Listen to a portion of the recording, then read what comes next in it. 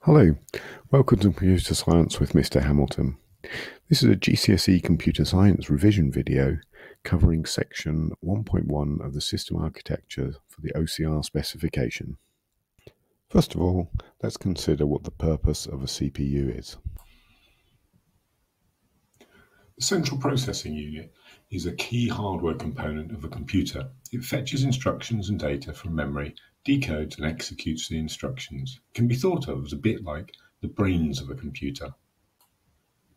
So the von Neumann architecture is a very common design for modern computers that store programs and data in the primary memory, i.e. the RAM or ROM.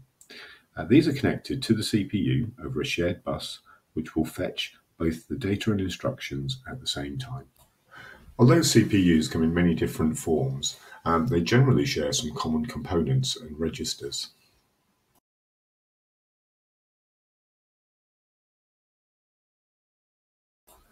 The system bus that connects the CPU and the memory together can be broken down into an address bus, which is one way, and a data bus, which is bidirectional. The main components of the CPU are the control unit, which decodes instructions and then controls the CPU based on whatever the instruction requires. The arithmetic and logic unit, which performs calculations and logical functions.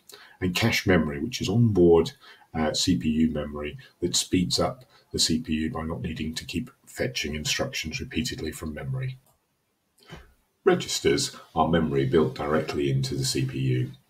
The program counter contains the address of the next instruction to be fetched from memory. The memory address register is used to put addresses onto the address bus when the CPU needs to read or write from memory. The memory data register holds data that is either being written to memory or has just been read from memory. The accumulator is used to store the results of calculations and logical operations performed by the ALU. The fetch, decode, and execute cycle. The program counter contains the address of the next instruction to be fetched from memory. This is copied to the memory address register, and then the value of the program counter can be incremented so it will point to the next instruction to be fetched. The address in the memory address register is then put onto the address bus to be sent to the memory. The instructions and data stored at the memory address seen on the address bus are then copied onto the data bus to be sent to the memory data register. The instruction fetched from memory is now decoded inside the control unit. And finally, the instruction itself can be executed. There are three key characteristics that affect the performance of a CPU. The clock speed, which is the internal square waves that's generated in the CPU, and this coordinates how the CPU operates. Therefore, the higher the frequency of the clock speed, the faster the CPU should operate. Inside of the CPU, if we were to include multiple copies of the core parts of the CPU, in theory we would then be able to execute multiple instructions at the same time, thus speeding up the CPU. Commonly, we might find CPUs that have dual, quad, or octa cores inside of them.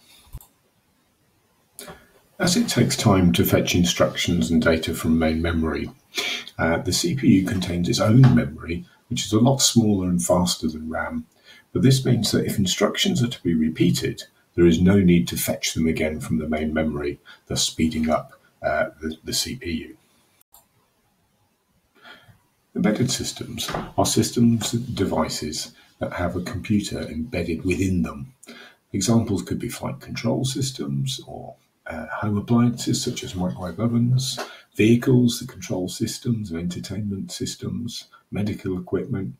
Often these devices only have a single purpose, and the computer that's inside them may well be much smaller than that you might find in a desktop computer. Sometimes embedded systems also have safety critical requirements.